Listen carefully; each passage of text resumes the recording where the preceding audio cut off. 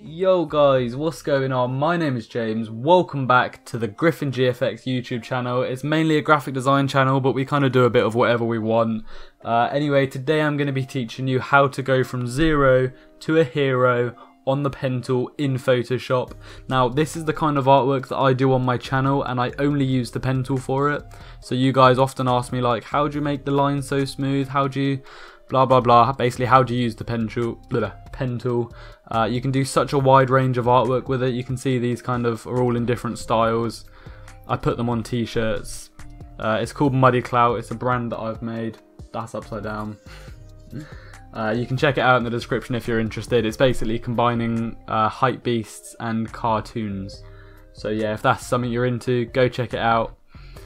You can see you can have like gradients, you can have vibrant colours, smooth lines, and it's all done with the Pentool. So I'll be showing you how to do that in today's video with an interactive game that I've made myself in Photoshop. So all you have to do is download the Photoshop file, open it up on your own computer, and just have a go. In this tutorial I'll be showing you how to like do level 1, just so you understand how the game works. If that's the only bit you're interested in, then there should be a little timestamp on the screen at the moment, and skip to that. If you want to learn how to use the Pentool first, I'm going to be showing you how to do a simple bit of artwork using nothing but the Pentool. So yeah, let's get straight into that. Let's open up a new document and let's begin. What do we want to draw? Let's literally just draw a ball for the sake of showing you how stuff works. So I'm using my drawing tablet just to draw a quick circle. If you don't have a drawing tablet, don't worry, you can literally just do like a sketch on a bit of paper and then drag it into Photoshop. Like as in email it yourself and then pull it in type thing. So you want to make sure you're always on a new layer, never draw on your all white layer, otherwise you're going to run into problems. So on a new layer, I'm just going to literally get a rough circle. The pressure's getting to me. I'm also like having to go to the side of my mic's here, and I'm having to kind of dip to the side.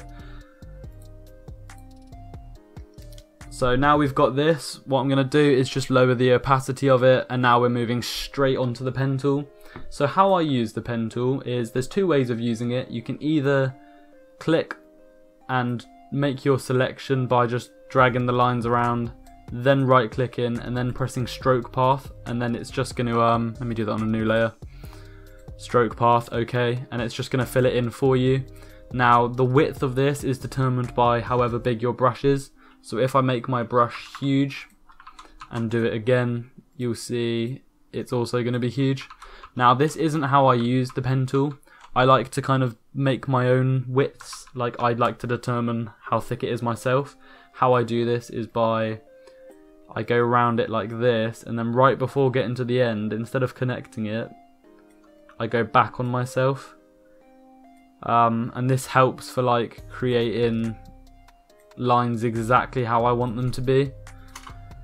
And then you can literally just use the make a new layer again, just fill it in with the bucket, and it's going to do that for you. And then what you can do to fill little bits like this in, I see a lot of people often trying to fix it just by clicking like that. It's never going to look right. What you want to do is overcompensate. I usually start somewhere like that, and then I pull it up like that, and then so you can see it comes out of the black line and then back into the black line in one smooth motion. And I'll do it the same here, but I'm going to do it a bit more extreme because it comes out at a bit of a weird angle there. So I need to make up for that by making it bigger. And then when you click and you want to fill it in, if I use the paint bucket tool, right, you can see how it gets these lines, because what happens is if there's colour there and then you try and paste colour right next to it, they don't quite touch each other.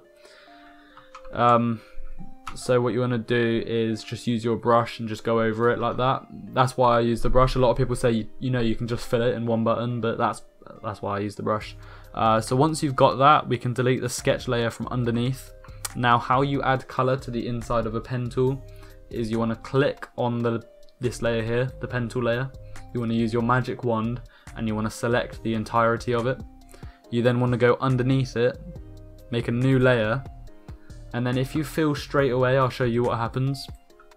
If I just press G to get the bucket up and then click, right around the edges, it doesn't look too bad on this, but in certain situations you'll find that there's a slight gap between the colour and the stroke. And how you can fix that is once you're selected on this area here, if you go select, modify, expand, and then expand by, because this is quite a thick stroke, we could expand by a lot, but if you expand by like 2, you'll normally be fine. You see how it then goes in slightly? Then you want to make sure once again you're on the layer underneath, because if you're on the layer above, it's not going to work. But if you go underneath, then you'll see that if I turn the opacity down, the red is actually going into the black slightly. It just means that your artwork is going to be flawless. What we'll do now is we'll make a layer above this red layer and we'll right click on it and go create a clipping mask. What that does is it means that when you're drawing, let's say you're doing a black line, if you go off the edge, it's not going to go off the edge. It's only going to go on to where it's red. So what that does is it means you can like add your shadows and add your lighting. So let's say we want to add some lighting to this basically. I will usually start with where it's most extreme. So if we go like that, if we imagine the light was coming from the top left, so I'm making the bottom right the absolute darkest, we'll just fill that in. And then you can lower the opacity slightly like that.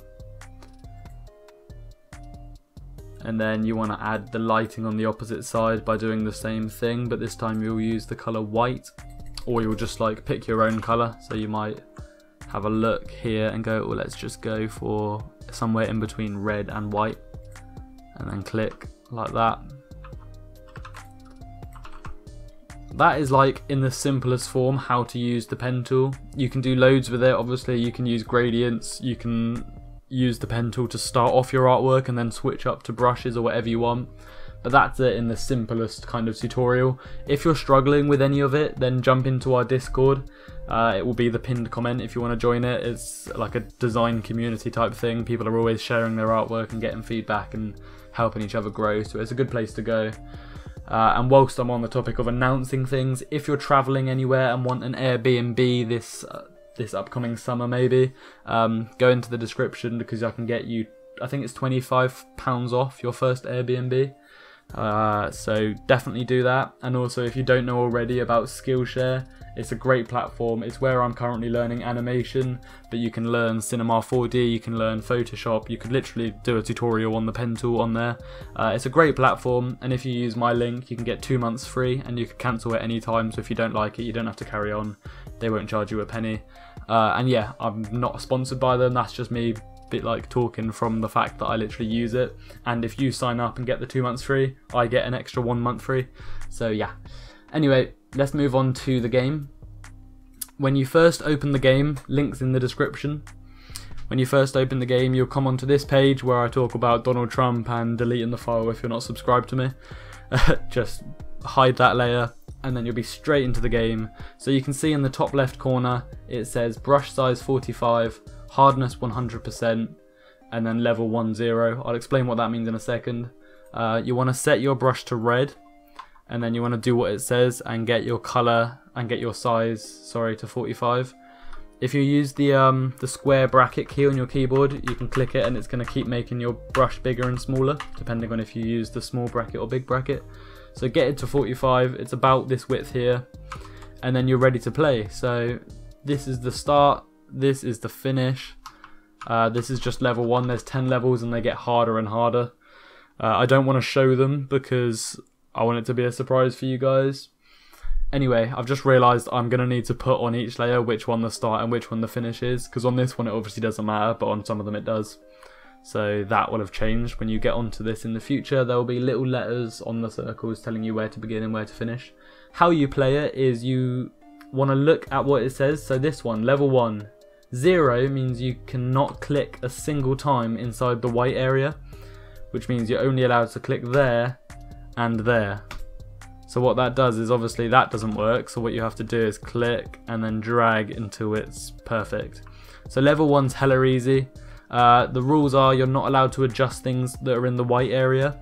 Obviously in this level you're not even allowed to click in the white area, but let's say it's like a really long pathway like some of the levels are, and you've had to go like that and then to there.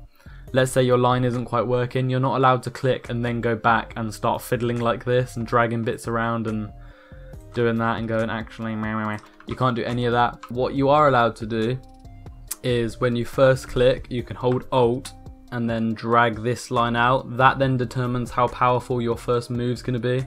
For example, if you drag it up this way, then click there, there's no way you're going to bend it like and get it in, because it's trying to go that way. But let's say this was a really steep line and you were struggling to do it just by doing that. You can help yourself by pre-dragging this and then clicking, and you can see it's already starting to do the curve for you. So if we did that but with even more power to like there, maybe I might mess this up. Oh, it's almost in. Let's go a little bit further. Bang, you can see that without even adjusting my second click, that line's already been done for me. So remember that whilst you're doing this game. Have a go at doing it. If you're struggling on any of the layers, then I'll show you how you can reveal the guide. So on every single layer, on every single level, sorry, there's 3 layers. One of them is the level itself. I just gave you a little sneak peek on the one underneath. You may as well see it now. It's Squidward doing the dab. So the first layer is always the game itself. The one above it is the layer that you're supposed to do everything on. So once you've gone like that and gone like that, and then right click and then do your stroke path, you can then see if it's in. If it goes outside the white bit, then you're out, doesn't count, you have to try again. But if it doesn't touch the outside at all, then you succeeded. So make sure you fill each layer in. On the right layer it says level 1, draw here. The bit above is the guide, and to see that you want to double click on the padlock, and then where it says opacity 0%, you want to drag that up and it's going to reveal how to do it. Obviously that doesn't help you on level 1 because of how simple it is, but on some of the levels it will be quite useful because it will show you there'll be little dots in each place that I've clicked. So yeah guys, have fun giving this a go. Make sure you drop a like if this is a useful video to you, and subscribe, because videos like this are obviously way harder to make than my normal video, because not only do I have to make the tutorial, but I've literally made a whole game for the sake of the tutorial. So yeah, definitely drop a like and share this with people that you know are trying to learn the Pentool. Have fun with the pack. This is all free to use. If you're going to share it anywhere, just credit me and leave the pack as it is, because it's like features me and stuff on it. Anyway, that's all from me guys. Make sure you definitely join the Discord if you want to be involved in like a nice graphic design community. Drop a comment, I read everyone's comments, and have a nice rest of your week guys. That is me out. Bad, bad,